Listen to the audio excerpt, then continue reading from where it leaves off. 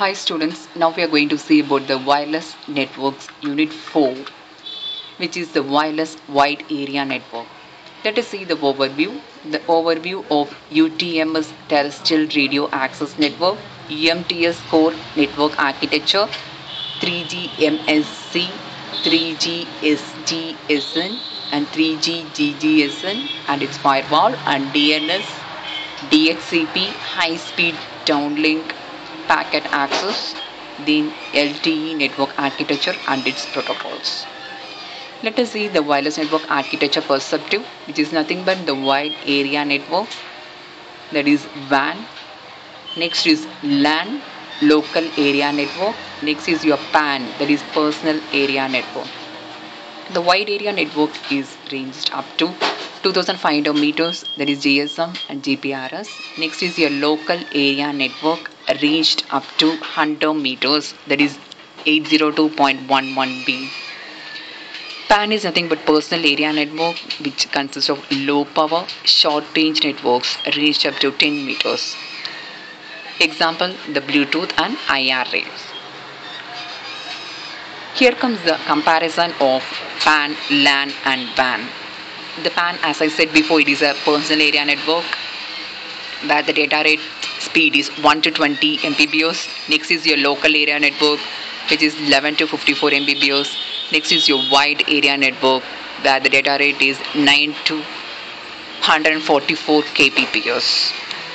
The distance covered by PAN is 10 meters, whereas LAN is 100 meters and WAN is 2500 meters. These are the wireless internet technologies. Now we can see the data rates of the wireless, where the devices, the web phone uses 9.6 kbps, pages which uses 14.4 kbps, and pages will be using 19.2 kbps, and the handhelds will be using 128 kbps. And the handhelds using the wireless LAN will be using 11 Mbps. Now let us see the two 3G radio access schemes which are going to identify to support the different spectrum scenarios. The enhanced data rates for GSM, that is the edge, which with a higher level modulation in a 200 kHz TDMA channel, is based upon the plug-in transceiver equipment. Thereby, it allows the migration of existing bands in small spectrum segments. The main thing is UMTS, that is Universal Mobile Telecommunication Services, is a new radio access network based upon 5 MHz WCDMA, that is wide CDMA, and optimized for efficient support of 3G services. The UTMS can be used both in new and existing data. Next comes the evolution from 2G to 3G. The primary requirements of 3G networks are the fully specified and worldwide valid, and the major interfaces should be standardized and open, and supports multimedia of all its components, wideband radio access, and the services must be independent from radio access technologies and is not limited by network infrastructure. The standardization of WCDMAs and UMTS. Here are the main parameters, where the first one is your multiple access method, that is DSCDMA. The duplexing method, here it is used is either the FTD or TDD. The base station synchronization is usually the synchronous operation. The channel operation is 5 MHz and chip rate will be 3.84 mega chipsets. Frame length will be 10 milliseconds, and the service multiplexing will be multiple service. Multi-rate concept will be variable spreading factor, and detection will be coherent, and multi-user detection and smart antennas can be used in optional in implementation. Next comes the UMTS. UMTS stands for Universal Mobile Telecommunication Service. The UMTS is a third generation 3G broadband packet-based transmission of text, digitized voice, video and multimedia, and data rates up to 2 megabytes per second. UMTS offers a consistent set of services to mobile computers and phone users, and no matter where they are located in the world. The UMTS is based upon the Global System for Mobile, that is GSM communication standard. Once UMTS is fully available, the computer and phone users can constantly attached to our internet wherever they travel and they roam, and will have the same set of capabilities. Users will have access through a combination of terrestrial and satellite transmissions. The UMTS system architecture, these are the diagram where the main part is the UE, that is user terminal, UTRN, that is U-turn, then CN, that is the core network. The main components of UTRN is Node B and RNC, and CN, the core network, consists of GSN, GMSC, SGSN, and its components. Let us see the functioning of the UMTS system architecture in detail. The basic UMTS architecture consists of UTRN, the circuit switched core, the packet switched core, where the circuit switched core consists of a voice calls and SMS, and the packet switched core consists of a packet data network. Here comes the UMTS barrier services, where it consists of a terminal equipment and mobile terminal, UTRN, CN, that is core network, and CN gateway. The UMTS consists of a mobile terminal, UTRN, CN, and CN gateway. These are combined to end-to-end services, where it is connected to a terminal equipment, that is local barrier services, and here it is connected to a external barrier services at the other end.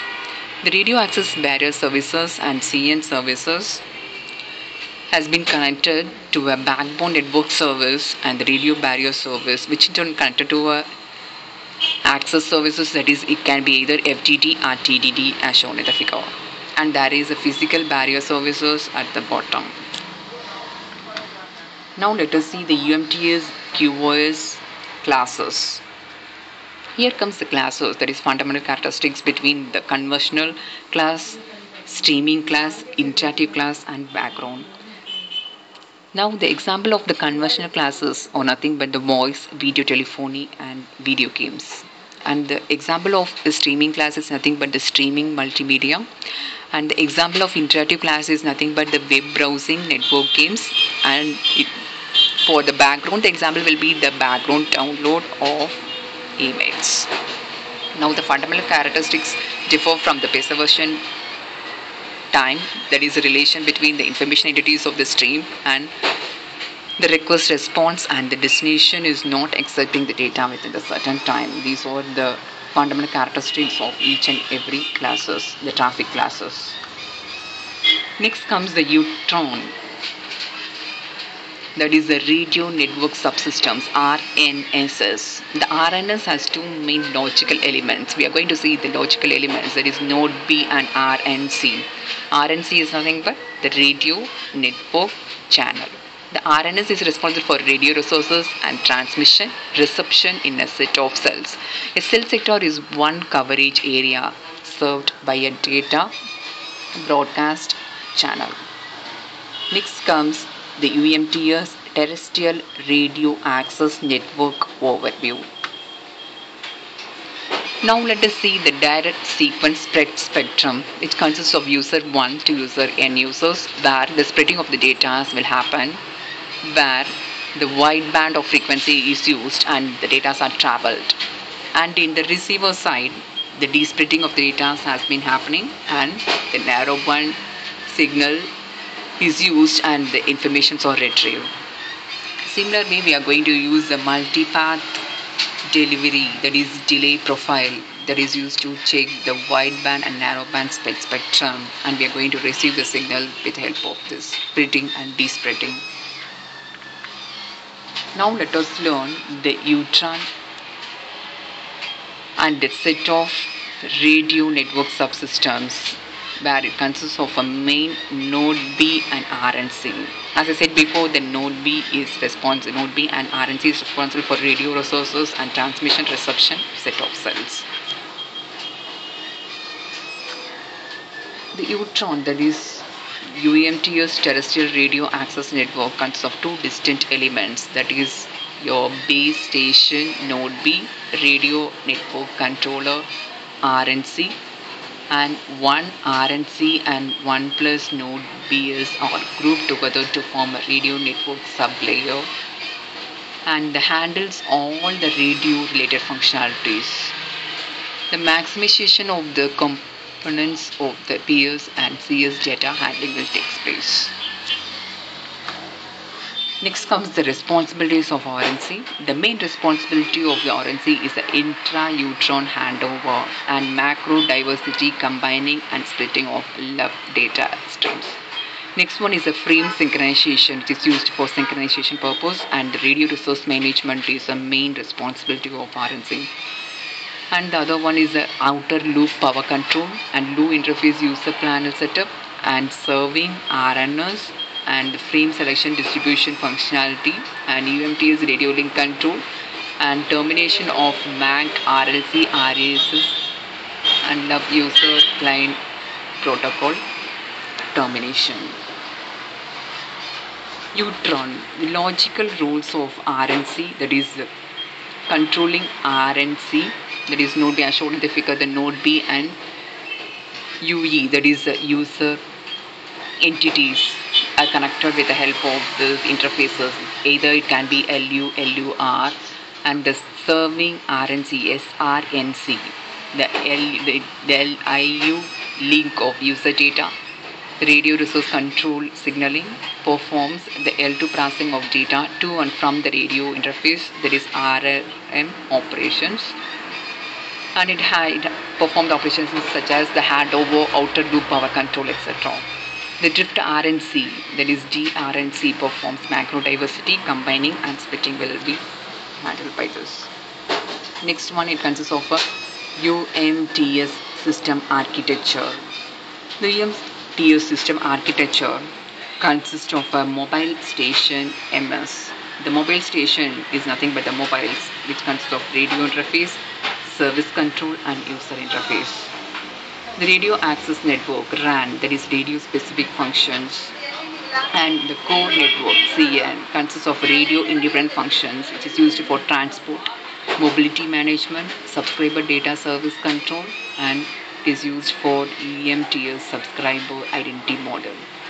Then it supports authorized access to a network. Next, neutron logic interfaces. The neutron logic interfaces is designed so that the layers and planes are logically independent of each other, and it requires the parts of protocol structures that can be used in future without affecting other parts.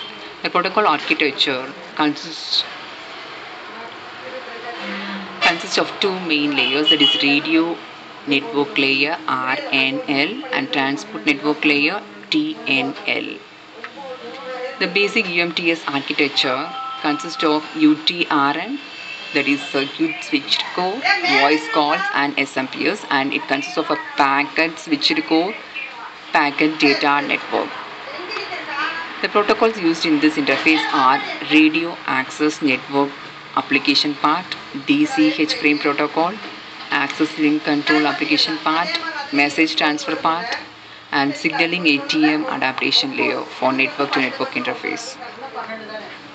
Next one consists of a core network, which consists of CS domain, that is consists of a mobile switching center, MSC, a switching CS transactions, visitor location register, BR, BLR, and holds a copy of a visiting user's service profile and precise of the UE's location. Then gateways MSC, the switch that connects to external networks. Next comes the PS domain. The serving GPRS supports SGSN, and gateway GPRS supports the function similar to a GMSC. Next comes UMTS core network architecture. UMTS core network architecture consists of CS entity for providing voice and CS data services and a PS entity for providing packet-based services. The logical architecture offers a clear separation between the CS domain and the PS domain. The CS domain consists of the functional entities, mobile switching center, MSC, and gateway MSC, and the PS domain comprises the functional entities such as the serving GPRS support node, that is SGSN, gateway GPRS support node, GGSN, domain name service DNS, dynamic host configuration protocol DHCP, and server and the packet chain charging gateway and firewalls. Here comes the circuit which consists of UMTS core network and consists of circuit switched and UTRN and SSN and the packet data network where it interfaces consist of LU and JI and ISUP interfaces. Next comes the architecture diagram where we can see the connections of internet to a laptop and to a billing center and to SAP and DNS and domain naming servers. Once you browse the internet, the information from the laptop will be sent to DNS and from there to the firewall, that is from the firewall it is given to a packet charging gateway and from the gateway it is connected to various other networks and that is STP, SCP and then it is given to a billing center and to Utron and to mobile circuits and finally to a mobile systems. The 3G MSC. 3G MSC is the main CN element and to provide the CS services. The 3G MSC also provide the necessary controlling and corresponding signaling interfaces includes signal system, siren and 3G MSC provide the interconnection to external networks like PSTN and ISDN. The following functionality is provided by 3G MSC.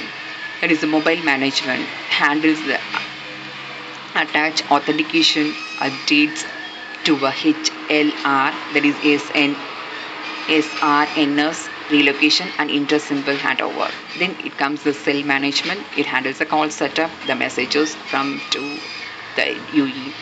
That is the supplementary services. It handles calls related to supplementary services, just call waiting, etc. Next comes the CS data services. It provides data adaptation and message translation for a circuits mode data services, just fax. Then comes SS7 map and RANAP interfaces where it is able to complete originating or terminating cells in a network in interaction with others entities of a mobile network. ATM A8L2 connection to Utron. It is used for transportation of user plane traffic across the LU interfaces and higher rate CS data rates may be supported using a different adaptation layer. The short message services SMS. This functionality allows the user to send and receive the SMS data to and from the SMPS interworking MSP. Next comes the VLR functionality. The VLR is a database that may be located within the 3G MSP and can serve as the intermediate storage for subscribers' data in order to support the subscriber mobility. Next comes the operation administration and maintenance urgent functionality. Next comes the 3G SGSN is a main core network element for PS services where it also provides the appropriate signaling and data interfaces including the connection to a IP based network toward the 3G, GGSN and the other models. Also the session management, that is the handling the session, setting the message from and to the UE and GSN operation admission control is the main function. Next comes the 3G GGSN provides the interworking with the external PS network. It is connected to with the SGSN through an IP-based network. The GGSN may optionally support an SS7 interface with a HRL to handle the mobile terminated packet sessions. The 3G GGSN provides the following functions, that is a maintain information location at SGSN level and gateway between UMTS packet network and external data networks and gateway specific access method to internet. Next comes the firewall. The firewall is nothing but network security device that grants or rejects the network access to traffic flow between an untrusted zone and a trusted zone. The firewall acts as a traffic cop in a network as all the communication should flow through it and where the traffic is granted or rejected access. Firewall protects the service provider's backbone data network from